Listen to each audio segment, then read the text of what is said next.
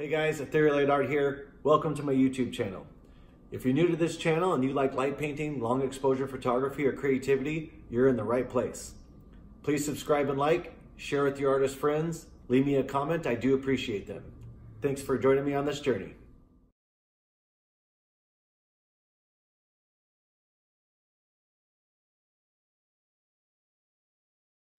All right, welcome everyone to the next episode of Dude, Where's My Flashlight? We have the most honored guest today. We have Frank Parhizgar from Canada. Wow. Pleasure all mine. Representing Light Excursion and the community page, Art Made of Light. We are so inspired and thankful for your torches. Thank you. It's Thank nice you to so have much. Thank you so much. Honor is all mine, and it's great to be here. I've been wanting to sit down with you for quite some time. You had a tremendous amount of support and recommendations that you come on the show. And so for this to happen is quite something for us. So thank you. It is a very exciting moment for me too. I'm sorry I couldn't make it last year. There was a major issue going on. You know how life is. And now I'm all yours. So fire away. I sure do. We've all been dealing with life, especially this year. It's been off to a rocky start, but we're going to turn that around. We're still making beautiful images with your torches. And your creativity. Your work is absolutely outstanding. Just amazing. The whole community is made out of absolutely amazing, talented people. And we all inspire each other. We all learn from one another. And we greatly thank you for all your support and what you do for us. Yes, likewise. And along those lines, I saw that you're approaching, if not already surpassed, 5,000 followers. That is quite Yes, thank you. Thanks to everyone. This is their page. This is not my page. It's your page. It's everyone's page. And yeah, it was oh, you're talking about the community page? 4,000. Yes. So your Light Excursion's almost at 5,000. I think the last time I looked was only 3 or 4 away. And the Art Made of Light is growing rapidly. And it should be. It's a community. Frank is built around you. It's built around your flashlights for us, designed by a light painter for a light painter. I can't tell you how happy I am that you're a part of this. Thank you. Thank you. Thank you.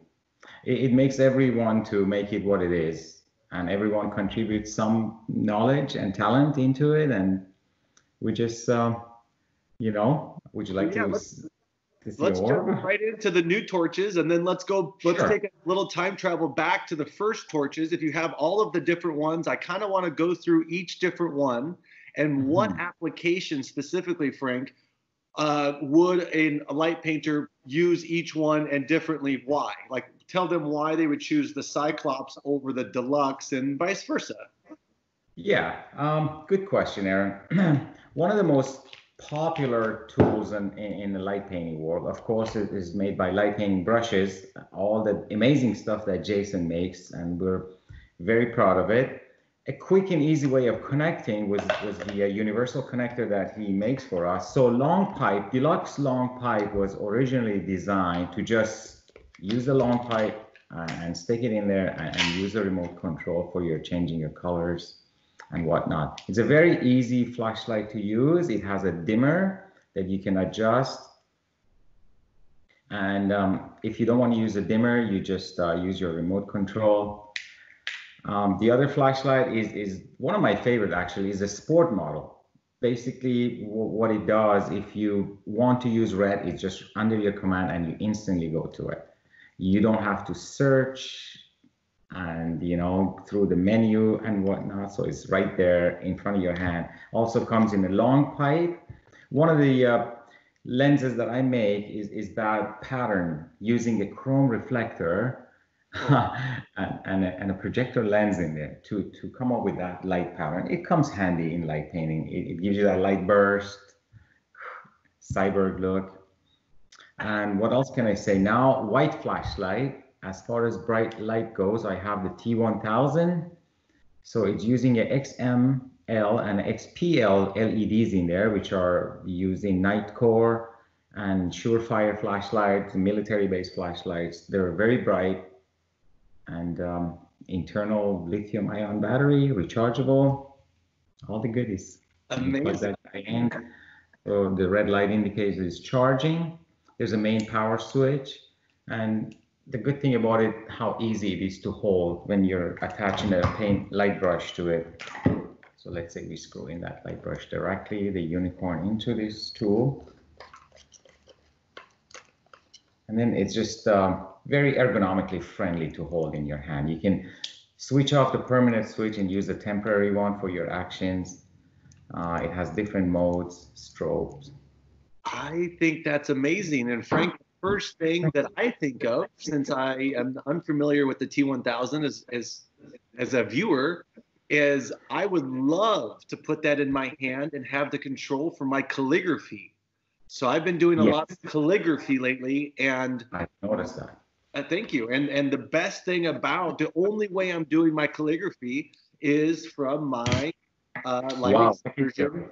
Honored. And because of this little button here, it allows me to turn on and off when I want to. And in my art, control is everything. Control is everything. And so, and that's where these things come handy. Yes. Thank you, Mike. You nailed it. Exactly that. Like it's so common to see modern bright flashlights with the aluminum black body coming out every day, which are great. But what about us? What about photographers, the way we hold our light brushes? You know, it's a very small market, it's a very small community. So some of us have different, I don't know, areas that we're good at. I don't want to say talent or creativity. There's really not much into this. I just use the electrical conduit, get the LED and battery and switches and put it all together. And it gives us basically the tool that at any position, and our brushes fit in here, our universal connectors fit here, our rechargeable, our favorite batteries fit in here. Yes. So it's made for light painters, like you said. This is one of my most favorite. It is actually one of my best seller, and this is the light grenade. Yes. It's fully independent, rechargeable orb light. I use a combination of 10mm and 5mm LEDs for different characteristics and different quality lines. Yes. Shiny ones will give you the shiny lines, and diffuse ones will give you more of a pastel color. Amazing. You know, yeah, it's very, very compact. It's very unique. It's beautiful. I love it. I know there's been a couple guests on the show that have gotten stopped at the airport because the name is Grenade. You know, for us, it's very easy to throw this out there. It's actually quite known in the community as the light grenade. And so when asked by a security TSA officer, and then somebody says, "Oh, I just have my little light grenade," and everyone's like, "Rah!" Yes, officers at airport and police officers out in the field are actually very cool with what we do. They know what we do nowadays.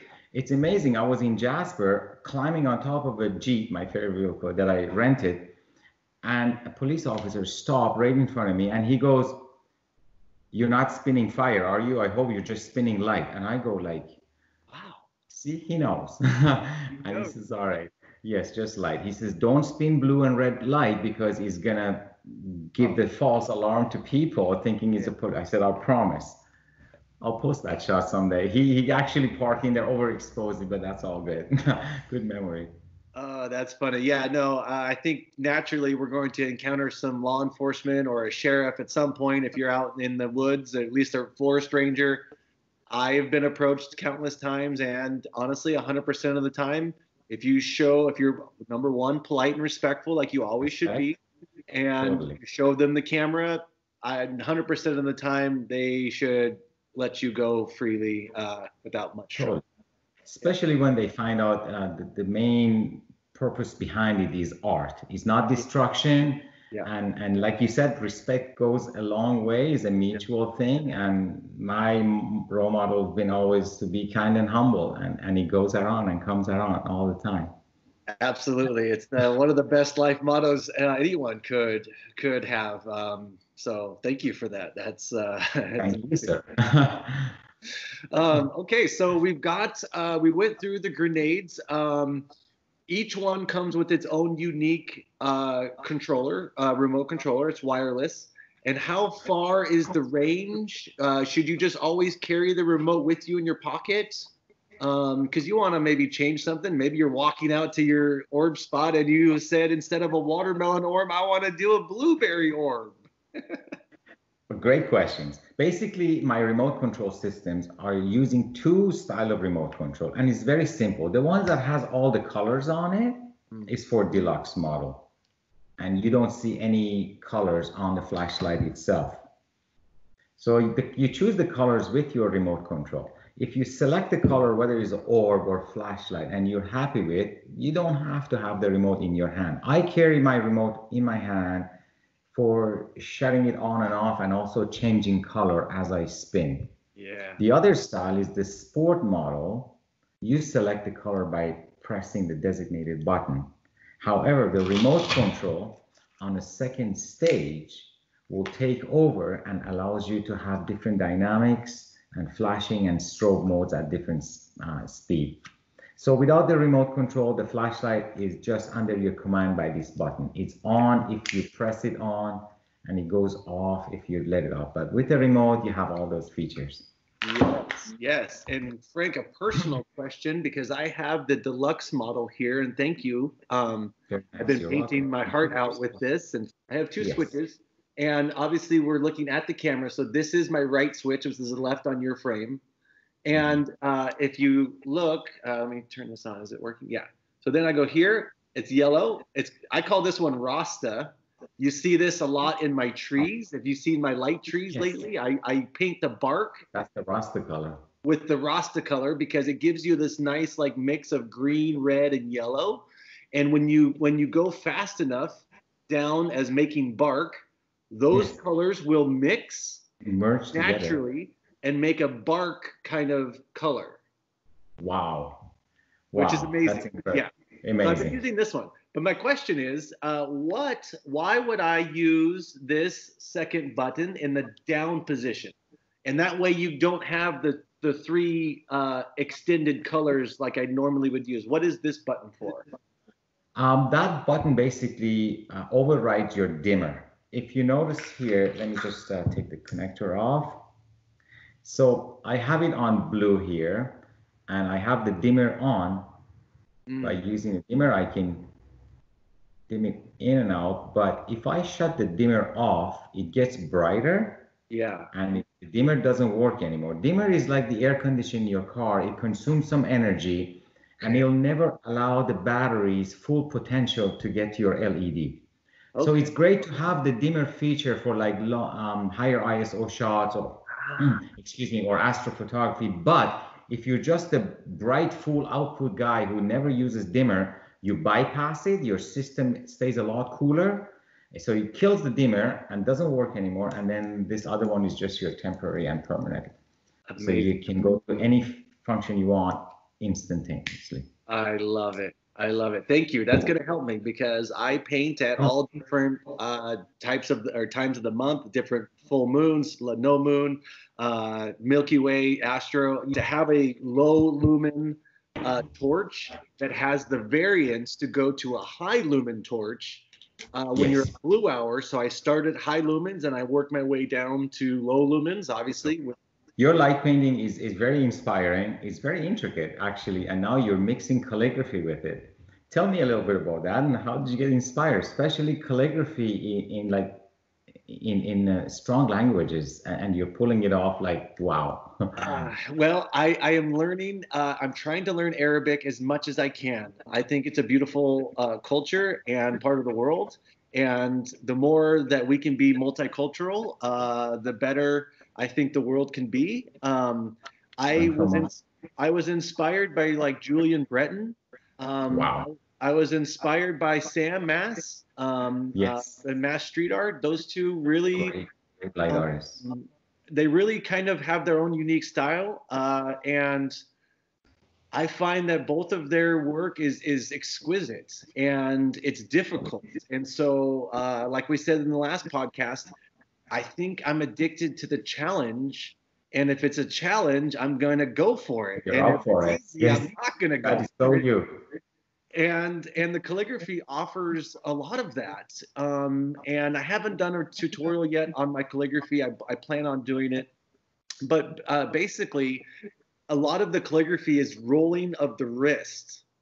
So it's taking your light source and either shining it at the camera and then rolling your wrist in a twist around. Wow. And so not only are you spinning the torch, you're also spinning the wrist, and you're also spinning in space towards and from the camera. So now you're painting truly in free space with depth. With depth. Very nice. It was a really good way of explaining it. The rolling twist, it gives you the depth and 3D look. It does. Very nice. It does. I think of, I'm a child of the 1980s, and so I used to watch The Karate Kid. It's a very famous movie. I like Ralph Macchio. And he was told by his master to paint the fence. And he was doing these wrist exercises over and over again. And if you remember, he was painting this way, he was painting this way. He was also wax on and wax off. And so I keep thinking about this teaching when I'm doing my calligraphy, because it's the same wrist movement, almost like you have a paint roller in your hand. And so the smoother you move your hand and wrist, the more like the corners are smoother, the gradients are a lot more gradual. Yes, it's a very fluid way to light paint, and it's very freeing and challenging at the same time. So it's been one of my newest projects. I've had a few. I love it. I love it. It's a work in progress, but it's coming along. It's very inspiring. So we all look for new stuff, you know, and your work is totally inspiring. Thank you. And I see the wristbands that you're wearing. Yes, those colors that you like. This is interesting. This is a Rasta, a red, yellow, green. And so I spent some time in Belize. I've also spent some time in Costa Rica, in the Caribbean. Wow. So it's a very Rastafarian culture. These are from Burning Man Festival. I'm not sure if you're familiar with the Burning Man Festival. I'm familiar. I'd love to go there one day and see that. It would be amazing. I went. This was my 10th year. Last year was my 10th time going. Oh, wow. And so I go there, and the last, I've only been light painting for about 2.5 years, but I've painted there for 2 years in a row, and have had a really good reception with the people and the citizens that also are creative and artists there. And it's been a beautiful thing to bring your community, our community here, to that beautiful community. Frank, I got to ask you, like between work, family, personal life, making tools, and then finding ways to get outside and adventure and go make more art, how do you have all the time and energy? Like, what are you eating like a bunch of vegetables? I'm not sure. It just happens. It's just driven like you. Yeah. Like you're going to waste time if you sleep, right? You probably say, you know what, I shouldn't be sleeping. I need 3 hours and that's it. Sometimes we just burn the candle on both ends until we get, there's always light at the end of the tunnel, and your limitation basically. Yeah. So are there any torches? Sorry, we're going to get back into the torches. Are there any torches we haven't talked about? I think there's do you have a Godzilla example on hand? Godzilla was a torch. The name came to my mind just by making it. It's a lot of stuff that goes in here, nothing sophisticated, nothing crazy. It's just packed with a lot of wire and little electronics and switches, and you want to make sure that everything works. And you also want to make sure that a huge 18650 battery with the container, full-size container, fits in here without interrupt. So it was mind-boggling how to fit everything in there. And one day, just the scream of Godzilla came in my mind. I said, you know what? This is going to get the name Godzilla. It's just, it's hard to make, but it's worth every effort. It's a very simple light.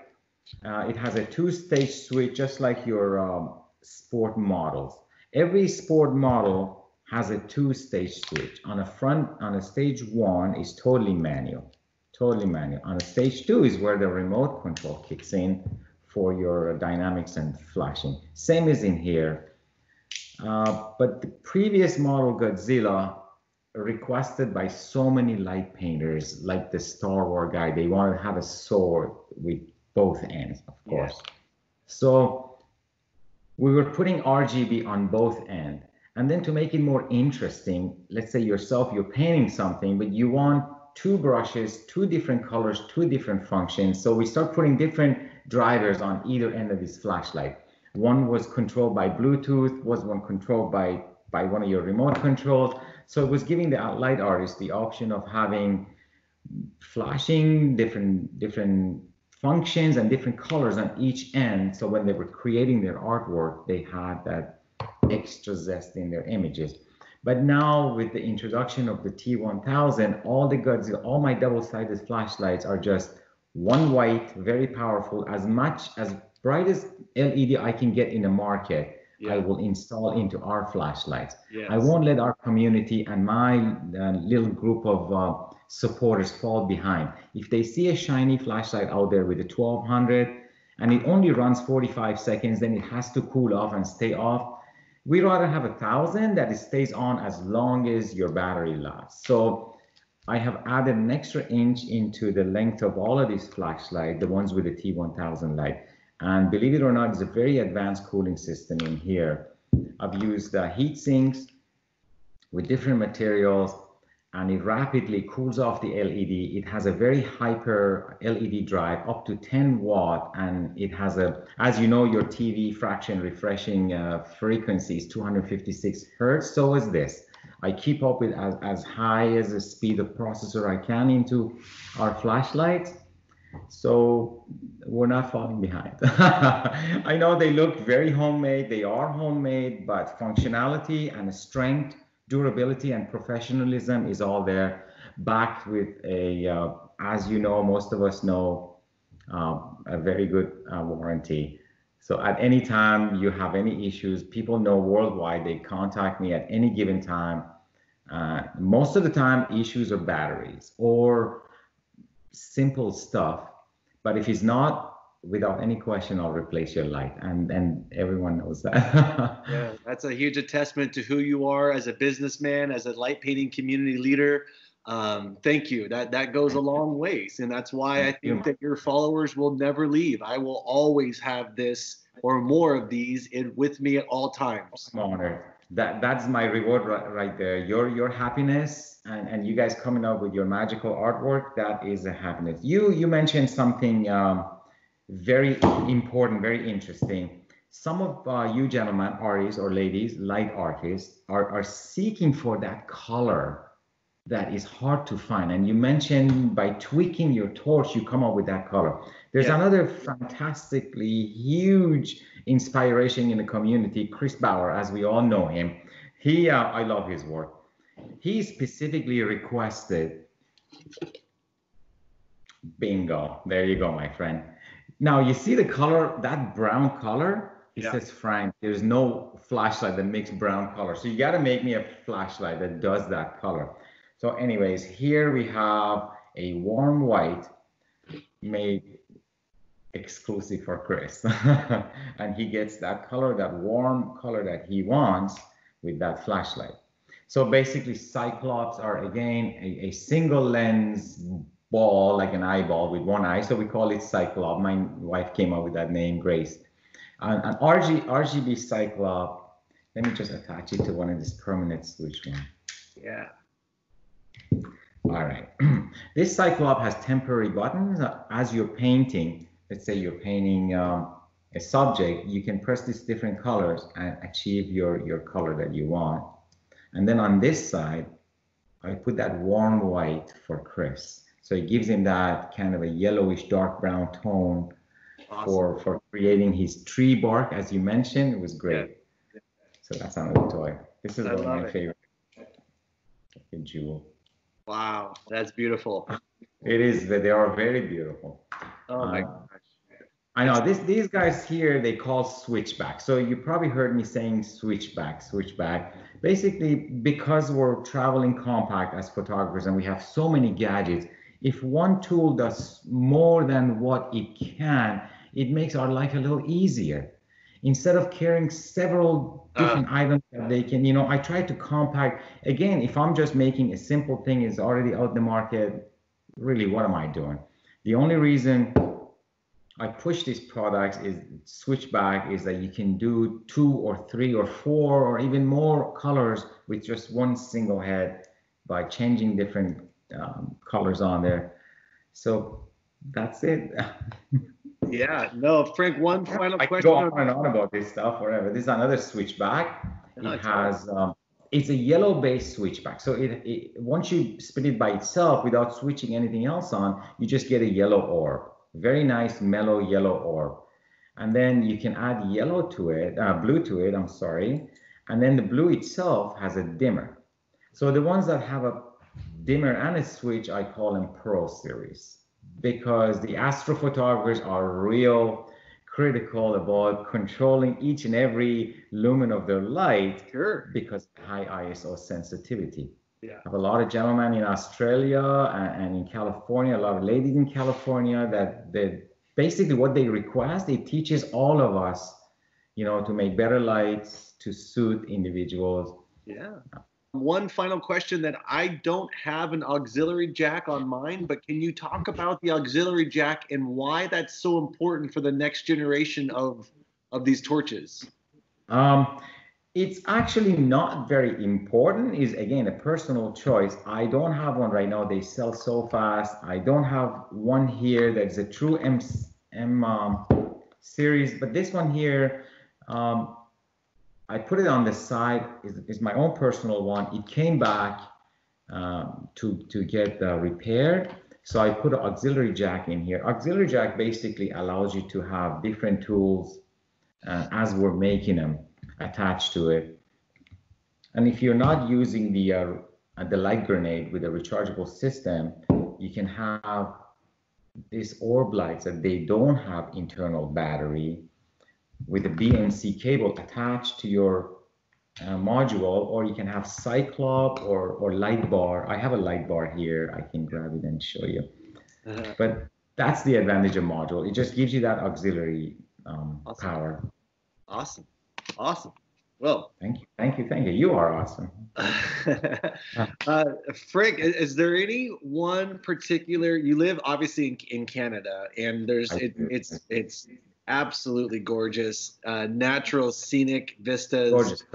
Everywhere you go. I was up in Banff with my partner last fall, I guess almost a year ago, which was just amazing in Alberta. Is there any place in particular that stands out that you went to, that you sought out, that you planned to get to, and then you executed in Canada, that you executed a beautiful light painting once you got there, and then that way we can show the audience while you maybe tell us about the adventure? I live in a city called St. Catharines. I'm 15 minutes away from the wonderful Niagara Falls. It's funny you said that, because today on jazz radio, I listen to all kinds of music, but when I make the lights, sometimes I need a fast Japanese music. I'm so intrigued by them. I love the fast Japanese music and more of a traditional instruments, and also jazz. And I listen to a lot of country too. Oh God, just kill me now. I love all kinds of music. My kids are musicians, jazz radio. And they said they were having a question, just because everybody's in a pandemic and locked in, about trivia. What is your favorite Canada's wonder place? So Canada has so many wonders, and Niagara Falls became second, Banff became first. So Canadian Rockies are the first Canada's wonder as far as people's choice go. It's funny you said that. And Niagara Falls became second. Yeah. And that boat that you just showed me, it used to be a party boat from Toronto. I used to come to Jordan Harbor, which is about another 15 minutes the other side of me. And it caught on fire and it sank there. And it's a part of like a highway tourist thing now. So It just sits there. You see it every day. In a really harsh winters, the lake actually freezes hard enough that I can go that far and get on the boat or go on the ice and do some light painting. Awesome. And those look like big cracks. Were you nervous about, was the ice cracking? Not at all. We all know our limitation, and sometimes our everyday jobs are more dangerous than what we do for light painting. Yeah. At least you're not dealing with restrictions of wearing harness and safety glasses and hard hat. You're free when you're light painting, although sometimes it's dangerous. We're at the edge of the cliff or on a floating ice, wherever we are. But I think we all know our limitation, and we all know our fear factor. At the same time, is a sense of serenity and freedom that you get from exercising something that you love at your element. And I think that is the moment that your brain gets enough particles and adjusts itself and brings you to the zone that I would call a stage of well-being. Like a lot of us chase it all over the world, or it doesn't take a lot of money or space to be in a happy place. A happy place can be just in your own domain.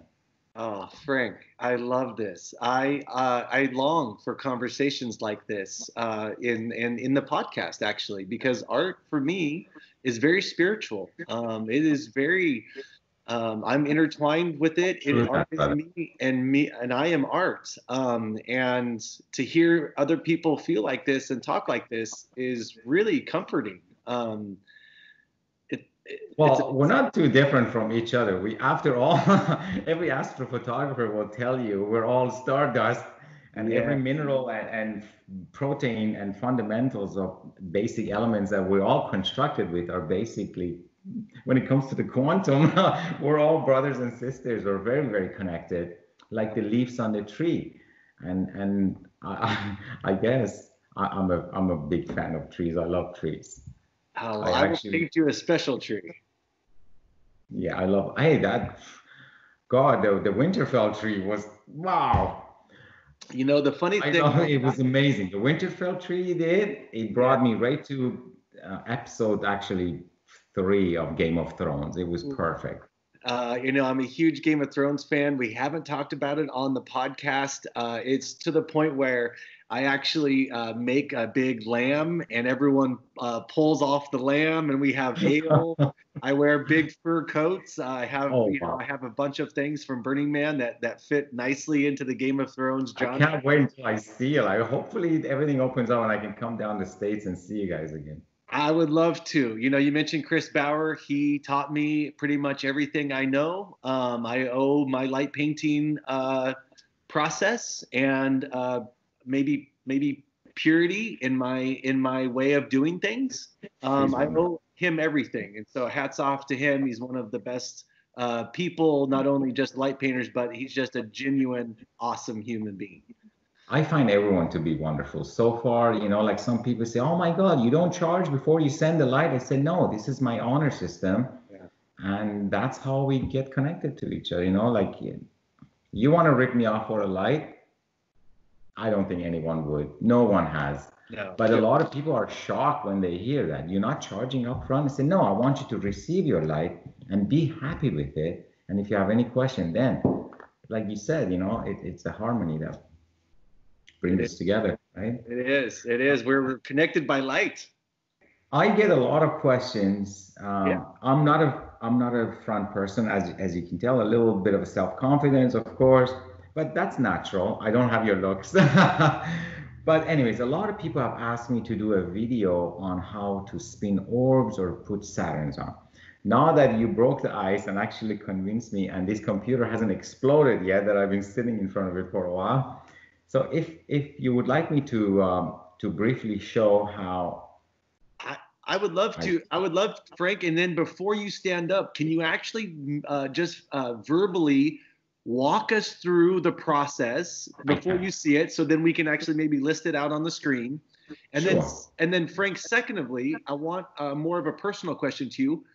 What are you telling yourself? What kind of things are you just telling Frank? Not about technical. I gotta, keep my elbow. I want to go over the way to do it, but I want to know what you're telling yourself as an artist. Mm-hmm. And so, is there something special that you're telling yourself? Are you taking a deep breath?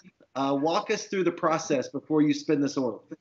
Wow, these are deep questions. You're a deep person. You get inside people's head. Well, that's. I think at the beginning, you know, a lot of process goes through your head, regardless of what you do, exercising your passion, whether it's is this thing or drawing. But after a while, you become accustomed to it and comfortable with it. I think you just try to time it and perfect it. After you've done it, you want to make it better, and you're trying to perfect it. Okay, awesome. Well, can you go through some technical steps? I'll walk you through it. Yeah. This light grenade, I spin them with a rope. Right now, I've switched to pedal rope, very simple connection, and I use a very easy to buy skipping rope, and I modify. So I run my rope through there, and I put 3 little screws in there to even make them tighter and harder to pull off. So under no circumstances this is going to come loose, because you guys have spent a lot of money on this thing, and I put a lot of time and effort. It takes me about 2.5 hours to make this, and you pay a very good money for them. Yeah. And we don't want to lose them or hit ourselves. So I make that very strong. Basically, when I start spinning, I try to concentrate on my wrist position. Often what I tell people what is the best technique to use is basically adjust your axis. Make sure the orb is straight up and down. And to do that, I suggest a large window outside and stand sideways and spin. So you can see the light just going up and down. Now, if it's tilted, you can tilt your wrist back and forward to make minor adjustments. And I'm going to demonstrate quickly. It's a lot easier. See the message. All right, so remote control, first of all. It's activating with the remote. And Frank, can you tell us the camera settings so people understand where to start? Of course. Right now, I'm using a Canon 16mm on it to basically cover the field of view. I have my ISO at 160. I'm not sure if you see the room. Yeah. And then I have my aperture at f11 in 30 seconds. So we're going to do an orb for 30 seconds. But one other thing I was going to show you. Can you hear me from here? Yeah, perfect. Okay, I made a little plus mark on the ground here. I'm not sure if you see it. But anyways, so this is the length of my orb. And let's say I want to do a Saturn. I have an extension here that you can make very easily with a dog leash. And again, a skipping rope. And I just made it shorter. So you calculate the size of your orb and the distance that you want. So you add this extension that the ring doesn't end up right around the orb like a belt. You want it to be a little bit farther out. So I'm just going to hang this around my neck, have it handy. We're going to do a fast rush 30-second spin. Okay. I'm going to try to finish the orb in 20 seconds-ish. Okay. Go around go 180 degrees, and then put my extension on and do the ring. All right. And you're going to help me out. All right, let's do that. So I'm going to kill the light, make sure everything works. Have my camera on timer.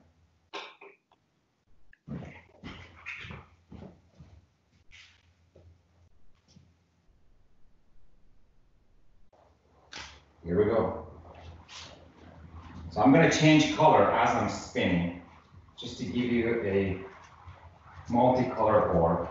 I'm going to try to rush through this so we can finish it in 180 degrees.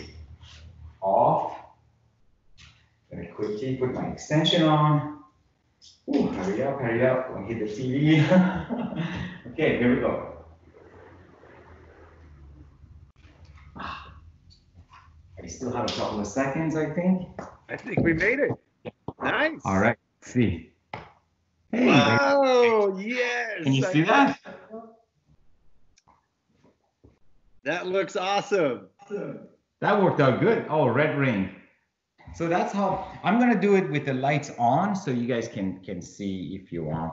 Okay, cool. Yeah, no, you know, a lot of people use different markers for the ground. I've actually learned from Chris Bauer that we use little stickum stars like the kids have in their room for stars and planets. They stick on them. Yes.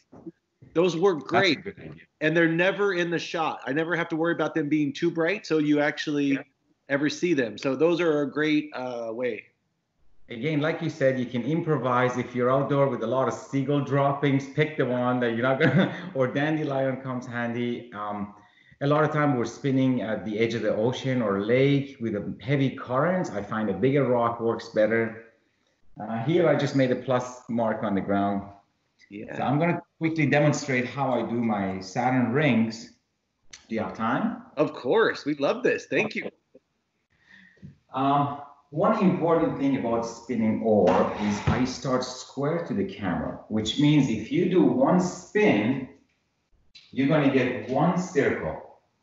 That's a square to it. It's very important, Aaron, to start square to the camera, and I explain why. So let's say if you start here. When you finish your orb, you're going to have inconsistent heavy lines in some other part of your orb that, you know, it doesn't look smooth and consistent. Yeah. So by starting square to the camera, we can hide a lot of those start and stop or wobbles into the outer rim, and the front of the whole thing stays very smooth. So here we go. And I change the color as I spin. So I go 1, 2, 3 step, and then change the color. 1, 2, 3 step, you can change the color. 1, 2, 3. Basically, I walk backwards. Some people walk forward. It's important to have that mark, have that orb right over top of the mark here. And this is my position right here. I hold my wrist beside my hand, and I start spinning. Here, have a quick look. You see the thing is tilted this way? Yes. This way is tilted that way. Yes. It's important to keep this going up and down straight.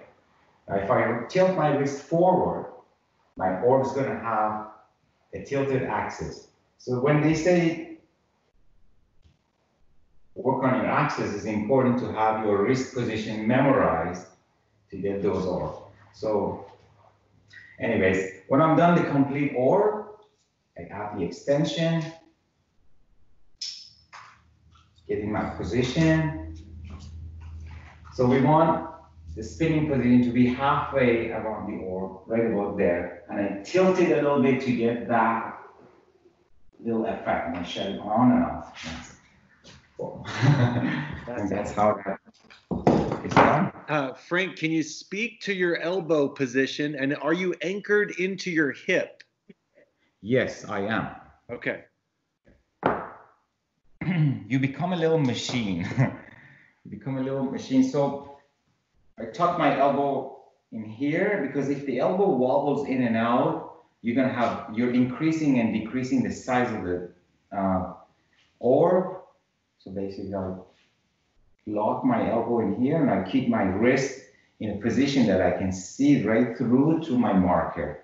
So I just let it hang like that, and that's my spinning position. I love it. Some people walk forward. My wife walks forward. She used to. But I like to go backwards and take little tiny steps.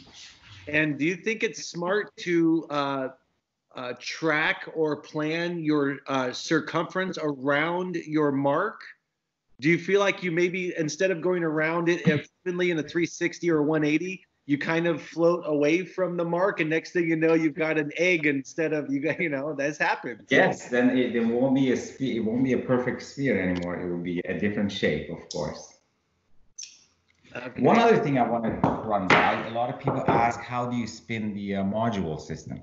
Okay. So the M series with the auxiliary jack, I simply use a universal connector, the orb head, and I just run it through here.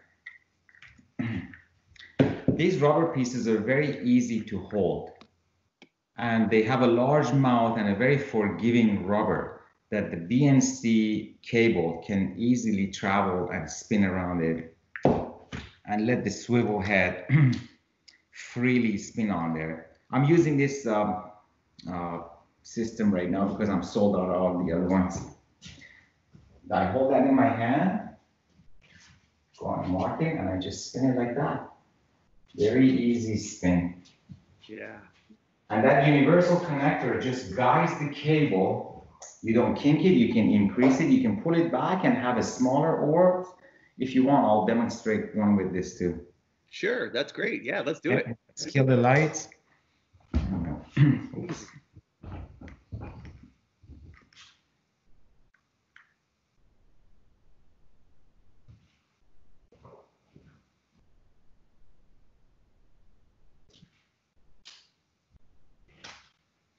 Okay, here we go. Smaller orb.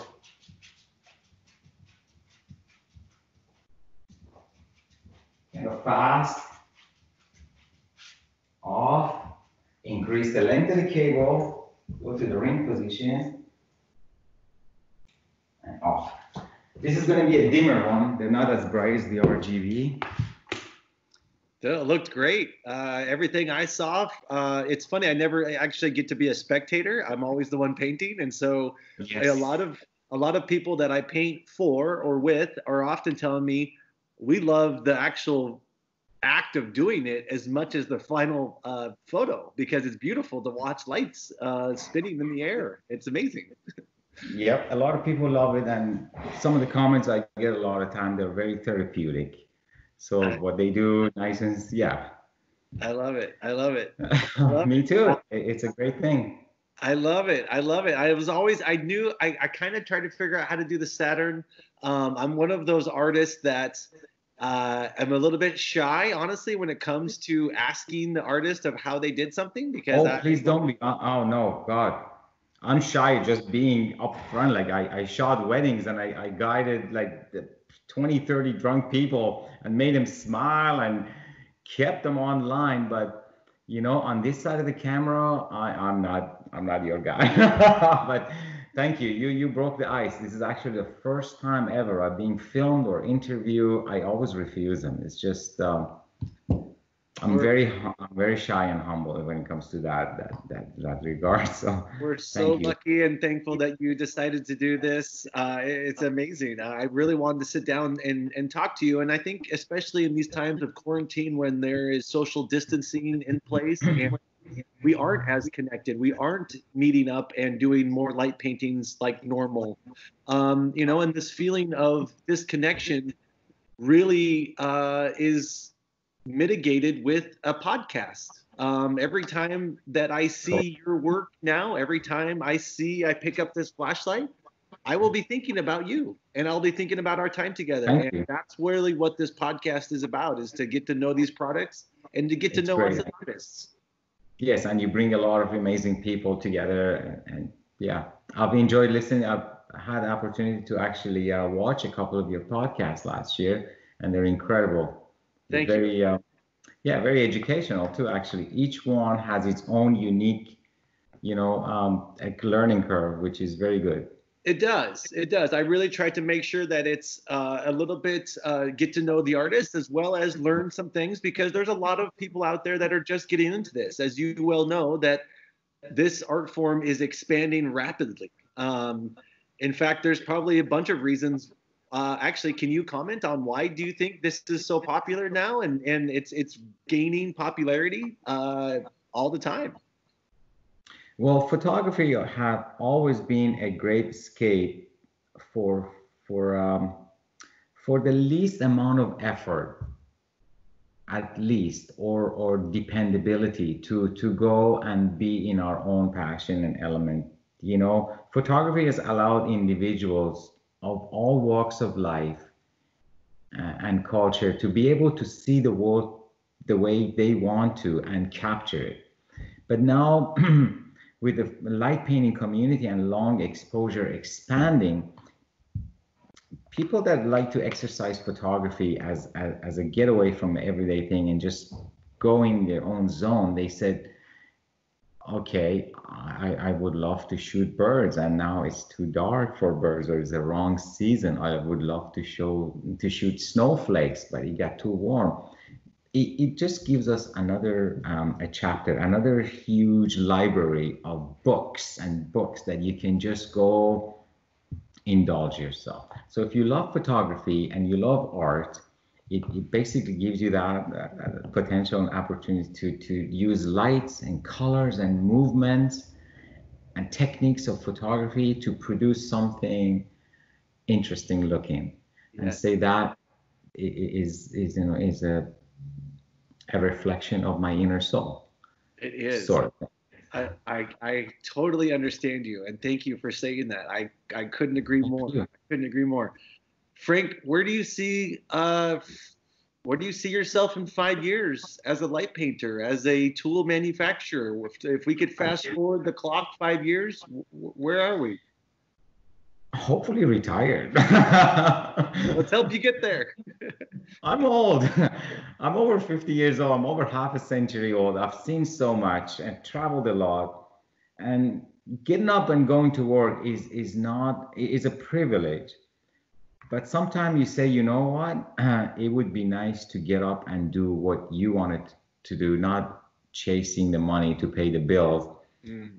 And if we play our cards right, human life force is very strong and is a long life. Although we all like to be in that stage of well-being, the stage of well-being costs money, and it requires stuff that to feed it, whether it's food, whether it's drugs or alcohol or music or anything that makes individual to be in that stage of well-being doesn't just come free or doesn't fall on your lap. Even if it's light painting, you move a few lights around, you still have to do that initiative and have the due diligence of applying.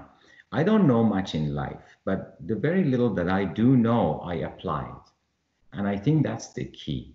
If we actually use our humanity and life force to apply what we know, what we have learned, and what others have taught us, and we can be an important element of this massive working machine together, and our rewards would be the establishment that results your happiness and freedom in the future, hopefully. Yes. Yeah. Yes. Beautiful, beautiful. Frank, let's jump in the time machine and let's go back to the first days of you light painting. What would you tell yourself if you could time travel and whisper in your ear when you first started out light painting? What would you tell yourself you know now that you didn't know then? Aaron, you have no idea. The first light painting I did, I was 13, 14 years old. And I didn't even know I'm light painting. What happened, I was a kid that when people glue popsicle stick together at the school, me and these couple of other buddies were making transistor radios, amplifiers, walkie-talkies, talking to each other. And one of the things I always liked was making flip-flop with LEDs. I learned so much about transistors, so I knew if you add a semiconductor or transistor PNP and another one together with two LEDs, a couple of transistors, a couple of capacitors, I would have them flipping and flopping. I would have them flashing. My very first flasher, I used to buy these $5 shoes with a thick sole and put a 9-volt battery and two LEDs coming out of them. And kids used to buy them at school back in 70s, 80s. Yeah, taking them to the mountain so they can see them flashing. So electronics has always been a passion.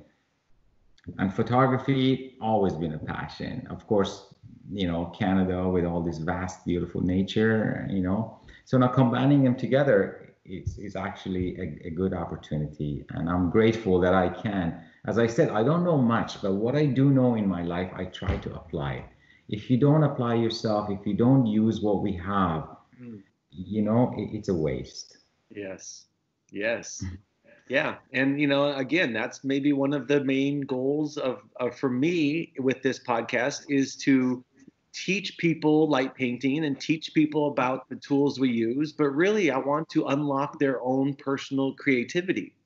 Yes. I want them to come up with their own techniques, and I want them to use a household item like Jason Reinhardt does and learn. Yes. You can mix and match 1,000 or million, a quadrillion different things to produce a unique effect that fits you. And I think that's what light painting really is to me, is going into the void of nothingness and coming out with something, you know, and something with colorful and beautiful and bright. Oh, yes. Like your calligraphy. You go in the dark and then you create that magic. It's fun. It's fun. It's liberating. You know, it's pure happiness. It's pure happiness. And I guess that's what we're all seeking for, mostly energy and happiness in this life. What's wrong? Oh, I got no energy. You know, everyone's always seeking for that energy, whether it's deeper breathing or some kind of, so light painting motivates us to get up and do that stuff.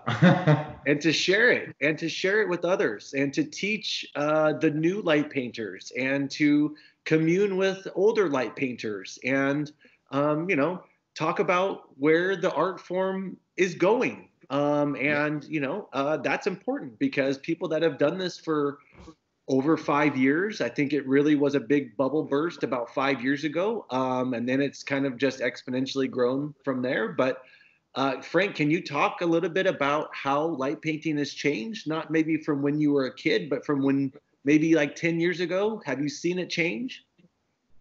Major change, actually. It started off by basically people, like you said, making homemade stuff and, like moving it around and experimenting with different colors and shapes of plastic, what the light, can have, what kind of effect the light can have on the camera. And the demand for some smart people to come up with things like that, like Jason says, you know what, I think if I make a permanent piece of plexiglass and shine light through it, you'll do this for you. Or you can just have it on strobe and make leaves with it, or abominable, or Sasquatch or stuff like Chris makes. So it's constantly evolving. Manufacturers are coming out with more sophisticated tools and flashlights, basically allowing us to exercise our art a little farther. And I think it'll continue to grow. Of course, everything has a plateau. You don't want to get bored out of something. You have to keep it interesting, right? Yes, definitely.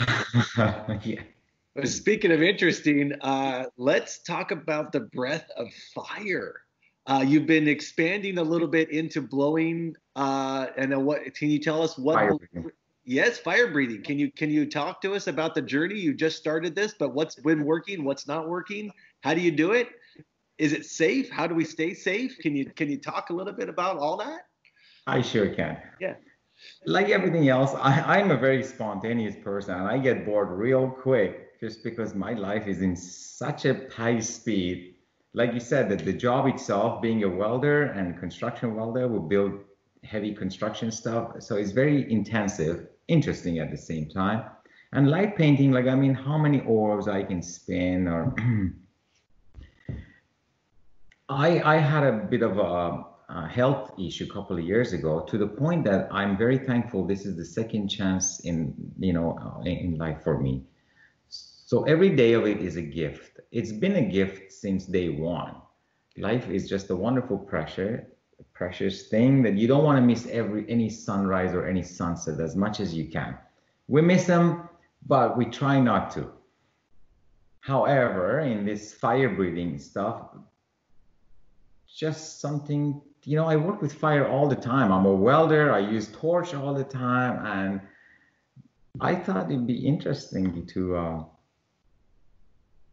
again, Game of Thrones, the dragon in Game of Thrones, it's all a part of it. I don't know. I just said, you know what, babe, I'm going to go breathe fire, because I want more excitement in my photography, and I want to be able to do something different. So I start experimenting with different fuel, talk to a few fire breathers. Unfortunately, I can't really share the type of fuel mix that I use, particularly because I'm not really good at it yet. Yeah.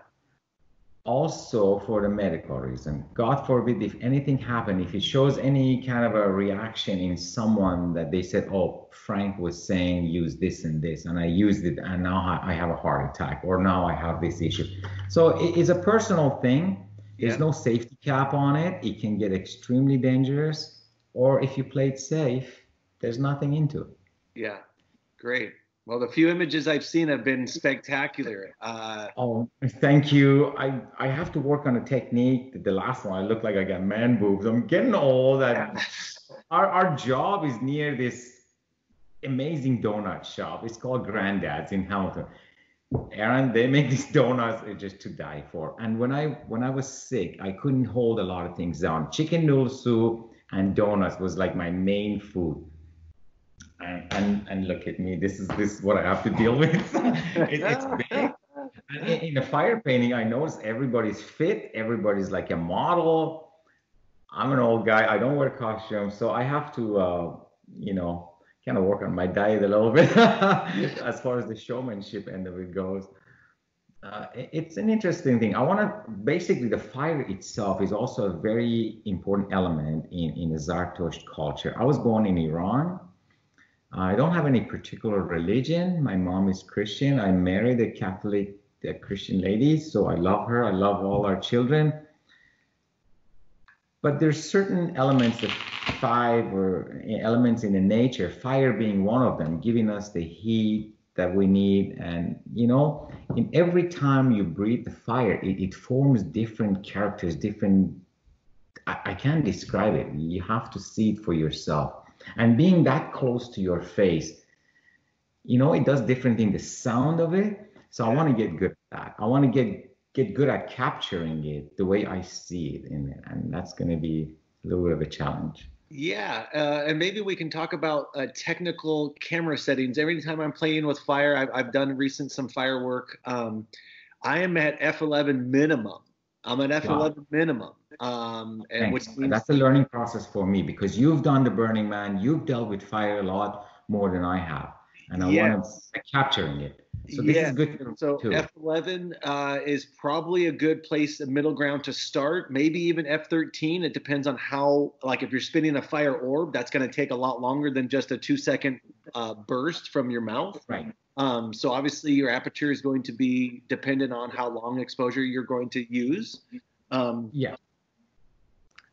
But I know. Shutter speeds. Well, and so in this one, this might be even best to do a bulb mode where you can actually press for 1 second and release when you're ready. And that's very dependent on you. So it could be 1 second, it could be 1.5 or 2 seconds, depending on what you want. Exactly. I got to get good at that because I'm holding the bottle with fuel in it, and then I'm holding a rod or a stick with a torch to have the available pilot light. Yeah. And then when I put that fuel in my mouth, I really don't have a free time. So I have the camera on tripod or on a timer.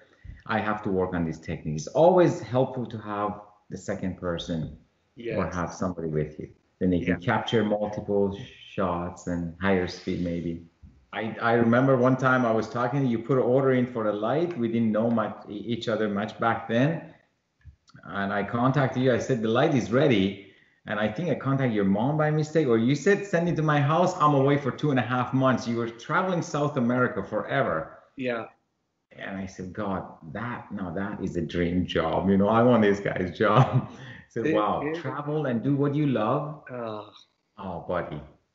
Thank you. It is a privilege. It is an honor. My heart is overflowing with gratitude for this opportunity. And it's really a choice. It's not always easy. Life on the road is not easy. Not making a lot of money at this. I make some, but I'm not making a lot. And that can be hard sometimes. It's a constant struggle, Frank, between how do you value your art? Is it how many prints you're selling? Is it the technical execution?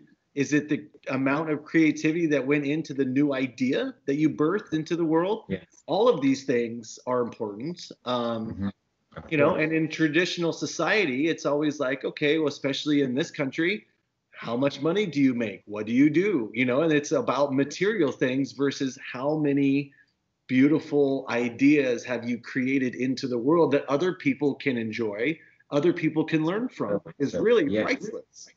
Yes, totally. Unfortunately, we all need the element or substance of money to survive.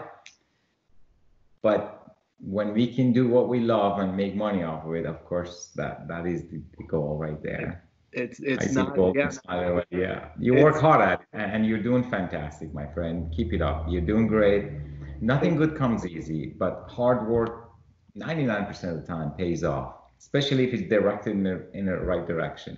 Absolutely. Yep. And I really try to paint from a place of creativity and not ego. I know I've talked about this in the first season that some people are really upset about how many likes they get on Instagram and what the kind of response is. And, I always I was lucky enough to maybe convince myself that that wasn't important to me. And my art, if I'm passionate about it, If you're happy with it, there's people out there that will be too, and that means yes. everything to me. Yeah. And you have a good taste. If you're happy with it, you know darn sure people love your work. They love it too because you put a lot of effort into your work, and we love it too. Thank you. Always looking forward to your magic. You're welcome, my friend. Thank you. The good thing about you, not only you have a good taste, you also have a very honest and open mind about being the judge and the critic of your own creation. Mm.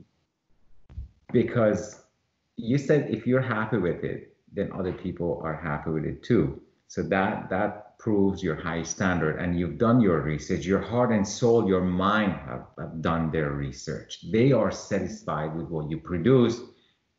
Because even if you put ego as a part of a judgmental thing, or the money, oh, I make so much money off this, but is it beautiful really? Is it made you happy, or you did it based on a contract or something, right? Yes. But if you're, like you said, your mind, you're happy with it, that means your heart and soul and your vision that's seen in that international industry of that particular thing you do. And then they say, you know what, that belongs into that sector. And your work belongs to the elite sector, and that's where that internal satisfaction comes from. Oh, thank you. Wow, no one's ever said that before. It's true. It's true, because if you have a high standard and you're pleased with something that you produce, and the results are shown how many people love it, you're on the right track. Yeah. Like, no doubt. Let's leave that behind. We're on the right track. Let's continue doing that. Yeah. You know? No, I agree. And honestly, it makes it kind of it's a good challenge, but also it's a good reward when something happens that works out, that you planned a little bit and you worked hard at it, and it's like, wow, you can celebrate that. You can be happy and proud of that moment and start working on the next one. Exactly. Keep doing it. You're doing a great job. Like this podcast itself, this can have a huge potential opportunity for connecting people with the right questions and the right answers together. And regardless of the subject, it seems like podcasts are the way of connecting people interested in a particular subject around it. So yes, yeah, I hope that this podcast continues to grow. At some point I'm trying to interview every single light painter out there. If anyone wants to be on the show, just send me a message. If anyone wants to nominate or suggest somebody, I'm all ears. I would love to talk to anyone at any level. Doesn't matter if you've been doing this for 2 weeks or if you've been doing this for 20 years. If you make tools, if you don't buy tools, if you make your own tools at home, I want to talk to all those people, because I can tell you right now, I've done all of it except manufacture commercially these flashlights, which is obviously your expertise. Absolutely. Frank, have you thought about your 1 or 2 songs that you would like to add to the music list? Because we're sort of wrapping up the podcast, and I've got to get these in there. Yeah. You don't have to answer. It's not a forced question. Like, is it the song that I would suggest it would be good for light painting? Honestly, it's the song that most inspires you, and it doesn't have to be during light painting. It could be in the morning while you're doing your morning routine or coffee, or while you meditate, or while you're light painting. It could be anything. I like Jake Bug. I like Slumville Sunrise by Jake Bug. So the guitar riff, it's crazy. And he's a artist from UK. And a lot of good songwriters and musicians came from UK. He's a younger artist, and his songs are just so down to earth and speaks to you. He speaks about his little town. Or another good song is "A Path of a Lightning Bolt" by, again, Jake Bug. I love his work. Okay. So old stuff, we can all talk about Zeppelins and Floyds and Scorpions and Priest and go on and on about rock bands. Fantastic. Tremendous number of great art out there. Yes. But like I said, I listen to all kinds of music, and that's it. I love it. I love it. On your latest image with the tube, there are lines that go on to infinity, to the sky. I'm not going to ask secretive or technical questions that might put you in a spot to answer. It is a very unique and interesting technique. I have no idea how you did it, but it's awesome. Thank you. Thank you. You know, it's funny, every time I post on social media, or at least I try to, if I'm not super busy, I really try to explain what I did and what my camera settings are. And I'm really, yeah, thank you. It turned out amazing. These lines are just like crazy. It was a mix of a prism that I added to the lens. So there's a prism, and in the middle of the prism, yes, in the middle of the prism, it is flat and clear. So the model will stay the same, and around the edges there is the prism, and so it looks almost like an eyeball with a clear part in the middle, and then there's a iris around it. Thank you very much for sharing that. Wow. A lot went into that shot, and the results are outstanding.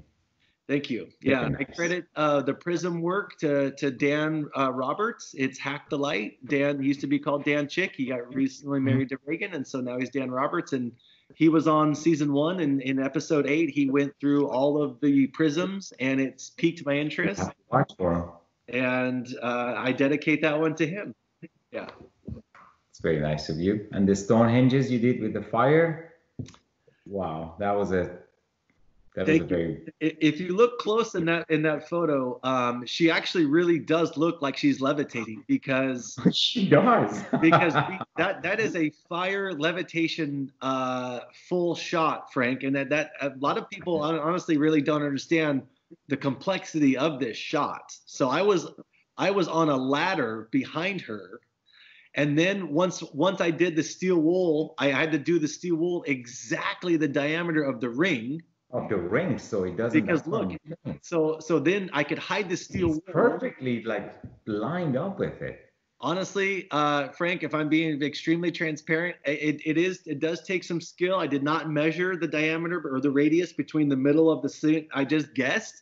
But it was really lucky. This whole night was a magical night. I'm sure you've had them where just everything seems to work. Lines up, everything falls in place. And so it was an amazing night. I had actually more help on set than I usually do, and that really, really helps. Right. You know, I had Katie May, who you had a chance to quickly meet. Yes, I had the pleasure of meeting her earlier. She helps me lens cap the camera. So when I use that technique a lot, actually. Yeah, and so she's at the camera, and then the model's boyfriend deals with a lot of fire. He's a professional fire dancer, and so nice. he brought the fire, he brought the safety. He helped me move the ladder away. So to have help is really key, and again, that's why we want to work with more people. The more the merrier. I love it. Yeah, the more the merrier. The more the merrier. Well, Frank, it's been an amazing conversation. It's been incredible. Thank you so much. Sharing this art form and this beautiful passion between us and everyone else in the community has been such a gift. So thank you so much. We can find your work. Thank you so much for doing this podcast and bringing everyone together. It's a big learning process. Any websites or anything that we're gonna put links to all of the torches in the description, so people can click right on there if they'd like to buy any of these torches. They can go right there. I've been a photographer forever, so I had a studio and I did wedding photography for a long time. I shot for World Wildlife Fund Canada, did the wildlife and nature. So I have a website called photoexcursion.com. Okay. And that's my everyday photography, photoexcursion.com. And then light excursion basically is for the light painting stuff. Awesome.